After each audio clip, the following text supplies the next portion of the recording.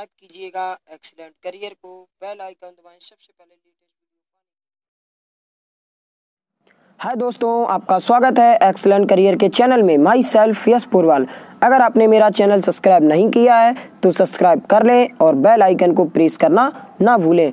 आज हम पढ़ेंगे class 10th Hindi NCERT pattern पर आधारित है। ये आपके संस्कृत के क्वेश्चन हैं, हम आपको बताने जा रहे हैं। ये पेपर में आपके 2-3 नंबर के अवश्य आते हैं। इसका हम पार्ट 1 बना चुके हैं, आप मेरे चैनल पे जाकर देख सकते हैं। इसका हम पार्ट 2 बनाने जा रहे हैं। टॉपिक है संस्कृत इम्पोर्टेंट क्वेश्चन। ये संस्कृत के इम्पोर्टेंट क्वेश्चन बनाने जा रहे हैं। आप मेरी वीडियो को पूरा देखें और अच्छे से समझ पाएं। क्वेश्चन नंबर फर्स्ट है, अलछेंद्रा का अस्त्री। अलछेंद्रा कौन थे? आंसर होगा अलछेंद्रा यवन राजा आसीत। अलछेंद्रा यवन राज थे। आसीत मीन्स क्या होता है? थे। सेकेंड है, पुरु राजा का आसीत। तो आंसर होगा पुरु राजा एक भारत वीरा आसीत। क्वेश्चन नंबर थर्ड है, ग्रामीणाम का उपासत।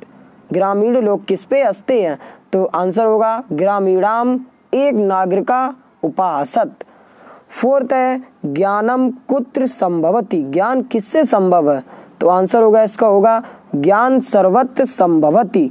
फिफ्थ क्वेश्चन है, चंद्रशेखरा का आसीत। इसका आंसर होगा चंद्रशेखरा एक प्रसिद्ध क्रांतिकारी युवका आसीत।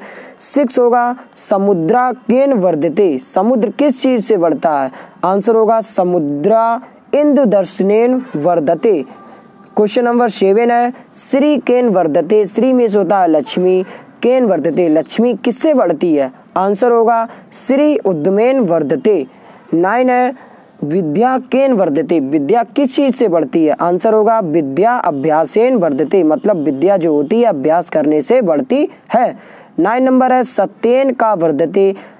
आंसर होगा सत्येन धर्मा वर्धते। Thanks for watching my video.